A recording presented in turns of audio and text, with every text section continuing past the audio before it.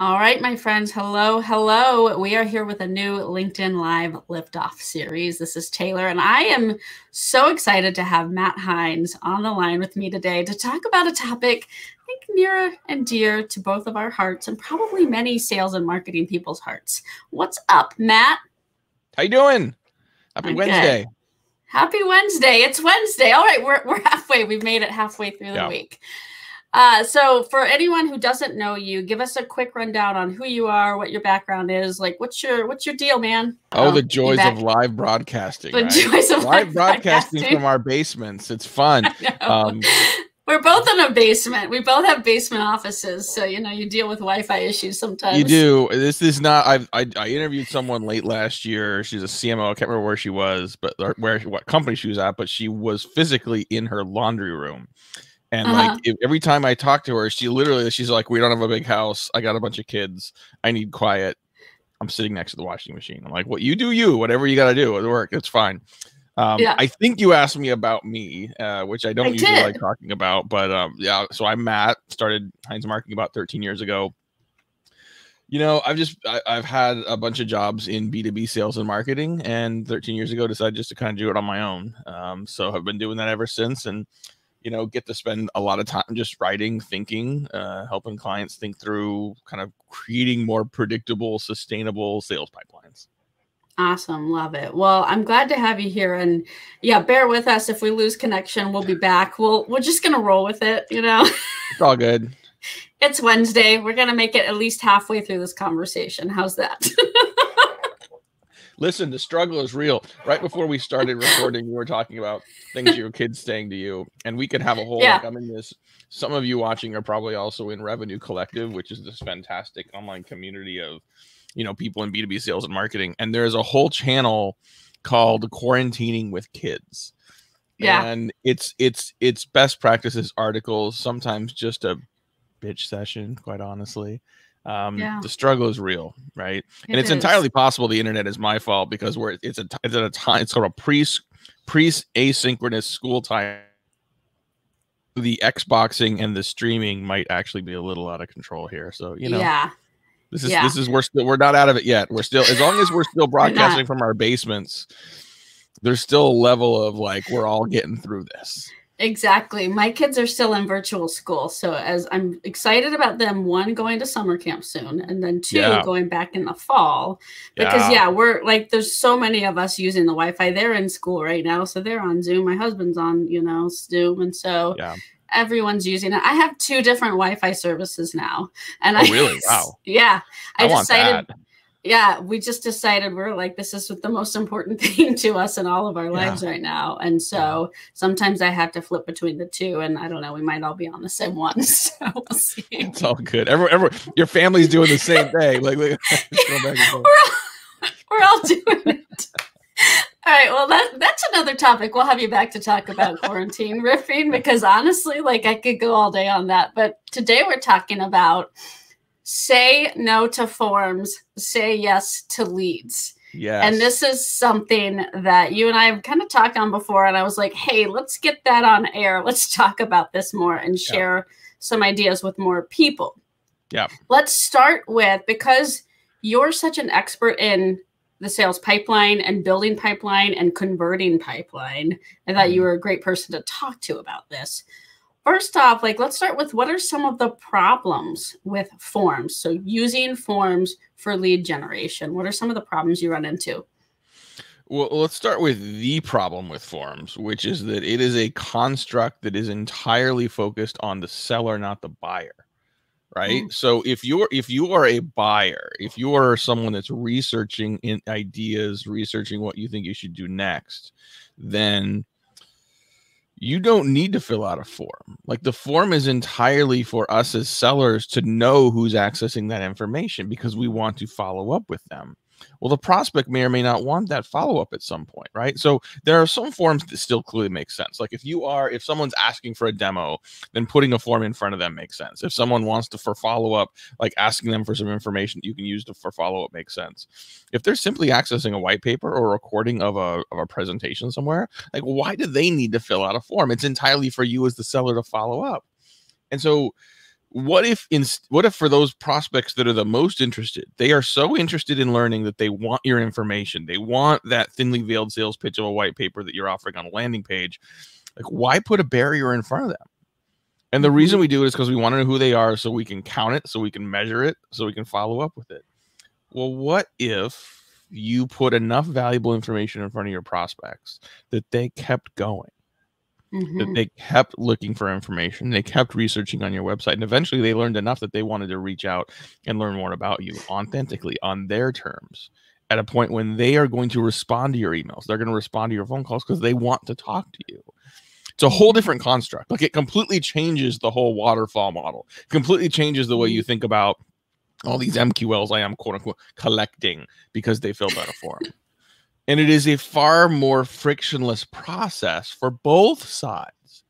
It's frictionless. It's less friction for the prospect because they're able to get what they want when they want. It's less friction for the seller because you're not trying to chase down prospects that don't need you. I mean, think about it. When you download a white paper, like, you don't need follow-up. Transaction over. I wanted a white paper. You asked for some information. I gave you information. You gave me my white paper. I am done. Right? So if you are a seller, what value do you put in front of someone that compels them to want to learn more, so them to spend more time with you, to them to give you more attention? That's not on the buyer to respond to your SDR sequence. That's on you as a seller to be more valuable. Yeah, I love that. Well, and we live in a world now where people self-educate so much before they buy things. Right. And so if you make that self-education process easier, it's going to do a couple of things. First off, it's going to get you in front of more eyeballs, honestly, because there are a lot of people who just aren't going to fill out the form because they're smart to it. And they're like, I don't want to sign up for 1,000 emails. Right. And then 2, it's probably going to bring you better customers who are a better fit for your products or services, because if they are educating themselves, they're reading your stuff, they like it, they're in tune to it, and it fits in with what they need and how they think, then when they do come to you, I would think it would be, a better fit for a client relationship. Well, just ask yourself, do you want more leads or do you want more opportunities? Yeah. You could also ask, do you want more opportunities or do you want more qualified closed deals? Like, so I mentioned I've been in business for 13 years now. We just finally, like a month ago, hired our first business development manager. And I'm just so excited to have someone, because I've been the sole seller for our company, right? And I enjoy it. It's fun. But like every inbound lead, like you got to you spend time with, and you try to qualify what's going on. And I enjoy those conversations. But when you're doing lead qualification, lead follow-up, it's a lot of work. And so it's awesome to now, shout out to Sherry, to have Sherry able to do that. And quite frankly, she's already doing it better than I did. But I would rather, given a choice, I would rather have fewer leads and more people that are saying, we want to talk to you about what you do. Right. And so if you eliminate forms and just let people access all that content on their own, could you actually have fewer sellers doing the same, if not more output? Instead of having all of those lead qualification conversations where, hey, I saw you downloaded our white paper. What did you think about that? Like, the worst is when someone calls and says, thanks for downloading the white paper. Would you like to see a demo of our product? Like, no one ever says yes to that. Better, and something we still teach our clients to do, is, thanks for downloading the white paper. Why did you do that? What about that topic is pressing it? What's going on in your business right now that made this white paper worth downloading and worth adding yourself to our spam list, quite frankly, to get it? Like, that's a more interesting progression of a conversation. Well, what if you didn't even have to have that? What if your BDRs and your sales reps didn't have to have that conversation over and over again? And instead, that could happen through your content, through other experiences that prospect has on your website, with your content, with your videos, with your podcast. So they're learning on their own. They're self-educated. We think, as sellers, self-education actually is a bad thing. We're like, wow, it was better when we could actually educate them, and we could be the team. And instead of them doing their own education, what if they're self-educating on your website with your content through your media? And when they finally call you, when they finally fill out that Contact Us form, they are better educated. They know what they're looking for. They have better questions. They have been better self-qualified.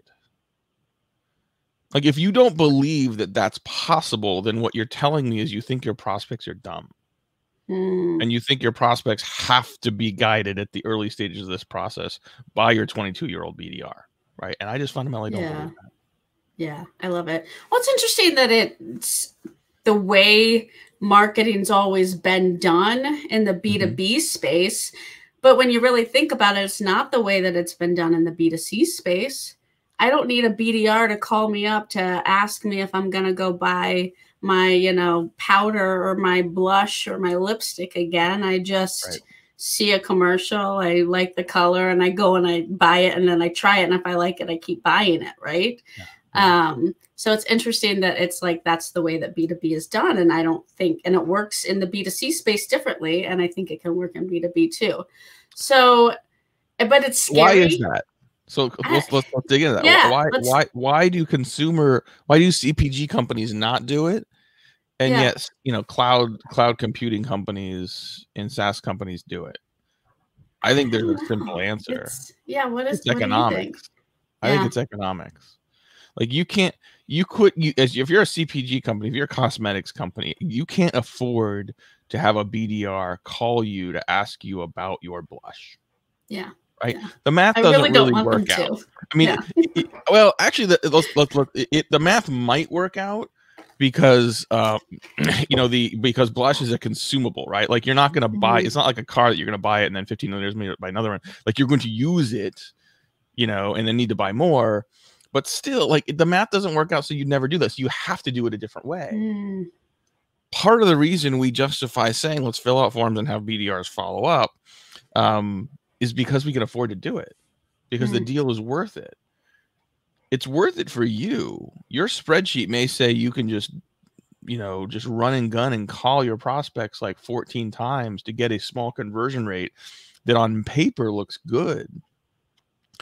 But I mean, how many times do you see in LinkedIn and on Slack groups, like legit B2B buyers complaining over and over about the buying experience?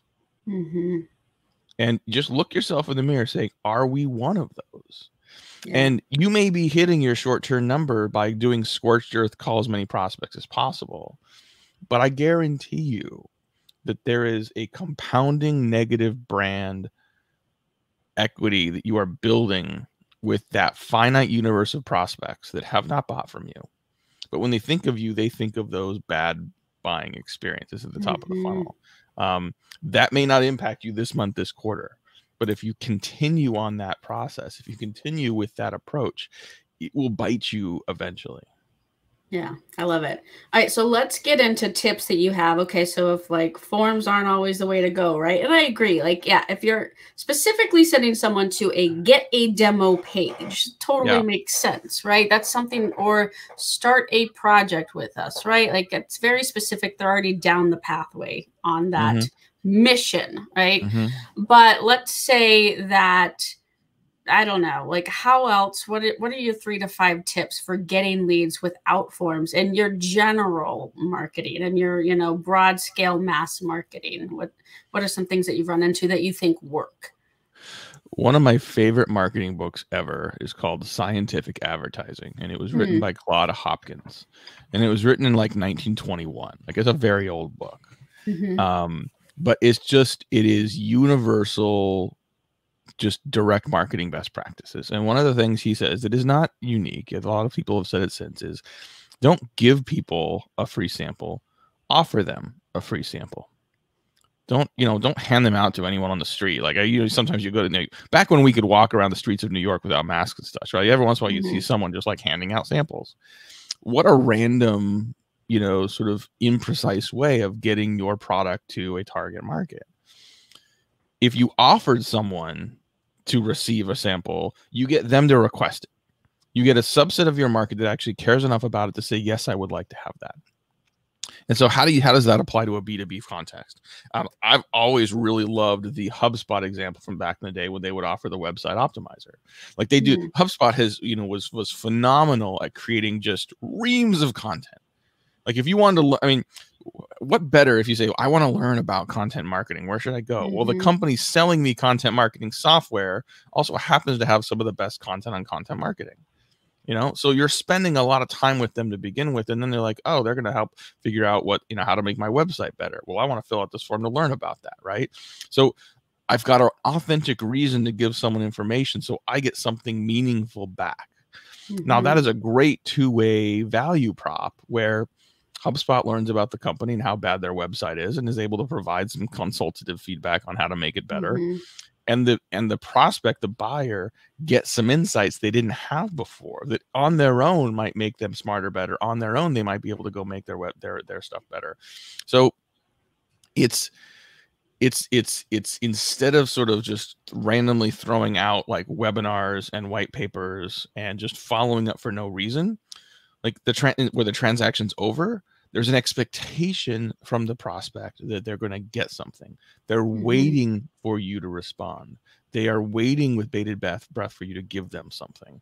Like, it's a great example. Every business has that opportunity. What insights can you create? Can you create a program that at scale, those 22-year-old BDRs can take a certain amount of information, run it through a little machine or spreadsheet on your end, and provide insights back to that prospect?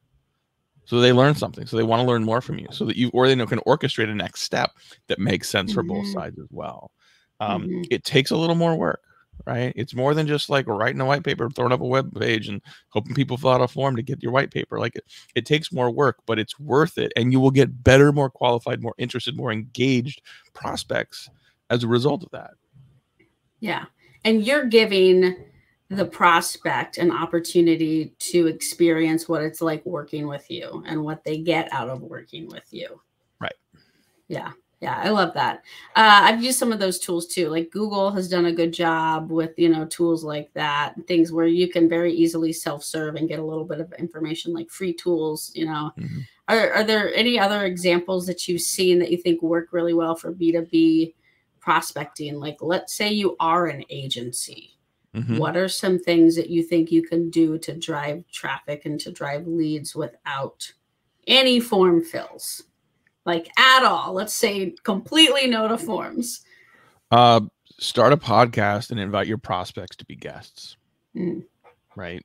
I mean, just, you know, full disclosure, that's been a part of our strategy with Sales Pipeline Radio for years, you know, where, you know, we want just authentically, we want great content on our podcast. We want great B2B sales and marketing thinkers. You can be an author. You can have done it for 100 years, but you can also be someone who's new to the scene, who's just doing some interesting things. Like, we just want to highlight good stories. But we also, you know, want to highlight those stories from companies we think as a consulting firm we could do business with. And so we will invite the CMOs from our prospects to be part of the show. And especially once you get a little gravity to a show, oh, here's some other people that have been on it. Here's a, you know, salesPipelineRadio.com that sort of shows you what other people have done and sort of makes it look like semi-professional. You know, people are maybe more likely to sort of come and do it. And then you get to a point where you can not just pitch the CMO, you can pitch their PR firm. Like, we daily, I never expected this when we started the podcast. People think it's, I mean, people treat it like a media channel. Like, every day we get PR pitches from companies that want their clients on the show. And so I can now go to the PR firm of my prospect and say, like, would you like, you know, your client to be on this? Like, make it their win so they go pitch it for me. Yeah. So there are a bunch of ways to do this, right? Like, we did a video series last fall on called The Unpredictable Pipeline. And we invited marketing leaders to come on and talk about, you know, amidst 2020's craziness, like, what are they doing to try to create more predictability in a very unpredictable year? We're about to kick off a new interview series called Marketing Difference Makers. It actually starts next week, where we are taking not the CMOs, we're taking the unsung heroes in organizations, and we're highlighting their stories, right? And so again, like, I'm engaging with prospects. I'm engaging with people I want to do business with by making them the hero, by giving them the spotlight, by giving them an opportunity to tell their story. And if I ask the right questions, my interview, my podcast episode, my video recording, my LinkedIn Live is my discovery call. You know, and so I'm understanding better what that company's doing. I'm giving them an opportunity to shine. I'm creating more content and more of a paper trail of what I'm thinking about and what we're trying to encourage and what we are spotlighting. to help people build predictable pipeline. Like there's many wins along the way here. Like the leverage opportunity on that is significant. Now, is that scalable to, you know, enormous markets? Maybe not. But like I said before, like, would you rather have more leads or more opportunities? Would you rather have more opportunities or more closed deals? Like the numbers at the bottom of the funnel are more important than numbers at the top. You don't have to play the quantity numbers game. Like, just get more precise at who you're reaching out to, get more precise at what your value proposition is. You can make that all work. It's not rocket science. I'm a very small company working out of my basement right now. If I can do it, you can do it.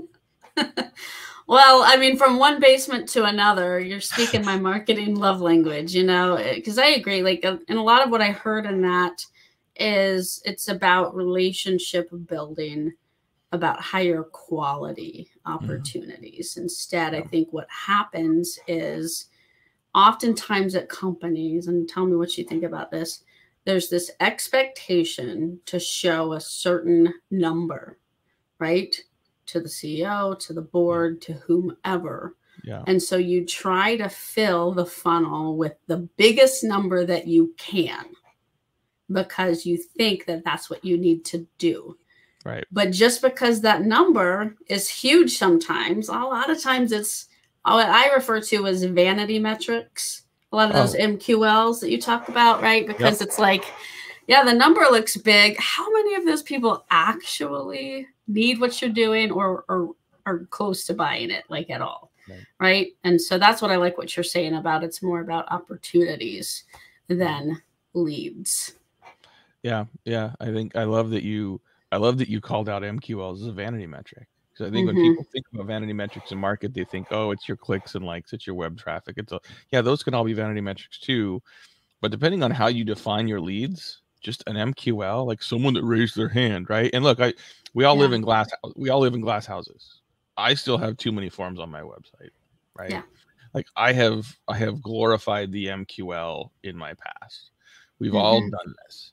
But if you look objectively at what really matters, and I think the bigger we grow and the more we do this ourselves as well, you know, the more we sort of drink our own champagne and realize, no, this is a broken way of doing this.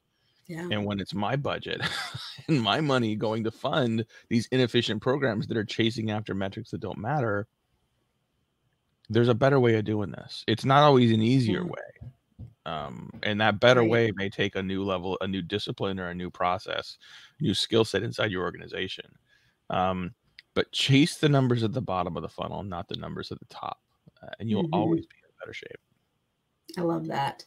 All right, just to close us out, like any other last final thoughts you have on how to get people over the hump of trying a no form methodology? Like maybe just start with one or two things, you know, like any tips to get people kind of like over the edge in their minds where they're maybe too scared not to have a form on something, or they need to get buy-in to their boss to try a no form methodology.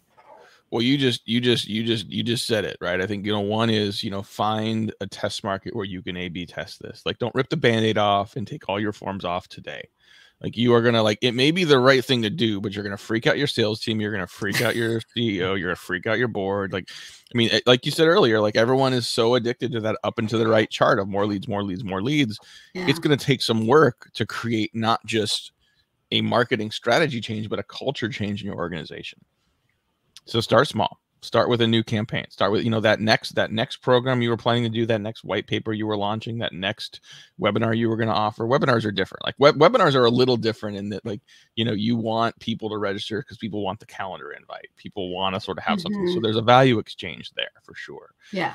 Whether people that attend a webinar are qualified is a different story. Just because they attended your last 4 webinars doesn't mean they're qualified. It might mean they're bored. Right. Yeah. So have an objective measure of whether or not, you know, those people actually are interesting to you and have some interest in moving forward. But yeah, find a place where you can sort of isolate sort of a test group that is less focused on lead volume and more focused on middle of funnel metrics. None of this is going to work long term unless you get your counterparts in sales, as well as your boss and your leadership team and your CEO behind this change. That is not a 20-minute conversation. That is not an email. it's going to take a series of conversations, right? But I think if you can get the team to buy off on the fact that the bottom metrics are more important than the top, that marketing is going to really start measuring itself based on bottom funnel metrics, that both sales and marketing are going to agree that they are going to pursue and prioritize daily, weekly efforts on metrics you can buy a beer with, then you're off to the races.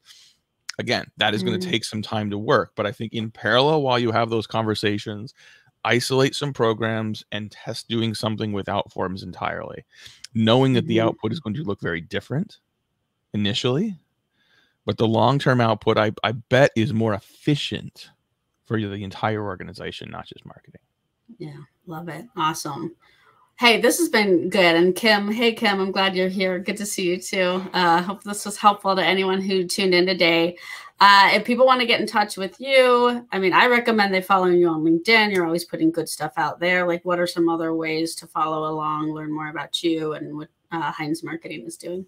Yeah, I talk and type a lot from my basement here. So, you know, I don't do as much blogging. We've been trying to we got more people on the team that are spending more time on our blog. But LinkedIn for sure. I'm trying to post a lot of good stuff on LinkedIn, salespipelines.radio.com for our podcast. I'm trying to do more LinkedIn lives and community things as well. If you happen to be in Revenue Collective, I'm up there too. And I'm also just Matt, M-A-T-T, at HeinzMarketing.com. Yeah, the more of these conversations I have, the more I have with people that, you know, are sort of that I'm learning from, or the people that are sort of coming with their sort of more traditional worldview, and we're trying to figure out a path forward. God, those conversations are so valuable, right? Just because there's so many different ways. There isn't a single way this all works. You know, I think you got to take a lot of variables and come up with a unique position. So love learning. I think content creation is a part of learning, you know, taking something you don't understand and figuring out how to articulate it. So yeah, welcome those conversations anytime. Awesome. Cool. Well, hey, next time we'll schedule a quarantine, you know, grief session or something. Oh my God. Like listen, that. So we do, I think I mentioned we do this CMO group on Friday mornings, and we call it it's called CMO Coffee Talk, but we kind of informally call it First Sip Club. And we say First Sip Club is about coffee and learning.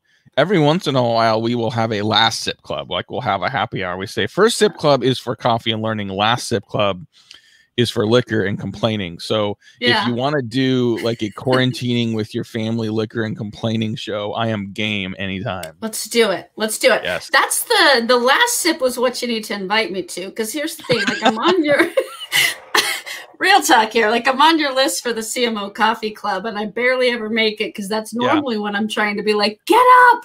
Yes. Get I know. You know, you are welcome. I know you're welcome to join me for the earlier one. It sounds like you're probably signed up for the Pacific. We do it 8 a.m. Eastern, 8 a.m. Pacific. And so if you, because you're East Coast, right? I'm East Coast. Yeah. So it's the 8 a.m. one that I'm just barely like. Yeah, I know. Trying to get things together for the day. I'm in Seattle, so you can imagine how I am at 5 a.m. every Friday trying to get through that one. But 11 a.m. Eastern, we're doing another version that is sort of tends to be more West Coast folks. But like I'm assuming like coffee's kicked in, kids are on their Zooms. You're welcome to join us. Yeah. Send me that one. I'll start showing up. All right. Done. All right. Well, hey, Matt, thank you so much. If you need help with your sales pipeline, call Matt because that's what he's a pro at, and his team will fix you up with all that good stuff and help you say no to forms and yes to leads. All right, folks, I'll see you next time. Thanks, Matt. You kicked off the series. This is the brand new Liftoff series. And look at you too with the branding. I can get the branding up here. Like I love it. It looks great. Well, that's the one thing in the world I'm good at. So I just, stick to that. I'll let you handle the sales pipeline stuff, I'll do the branding. Perfect. All right. We'll see you next time, people. Thank you. Bye, Matt.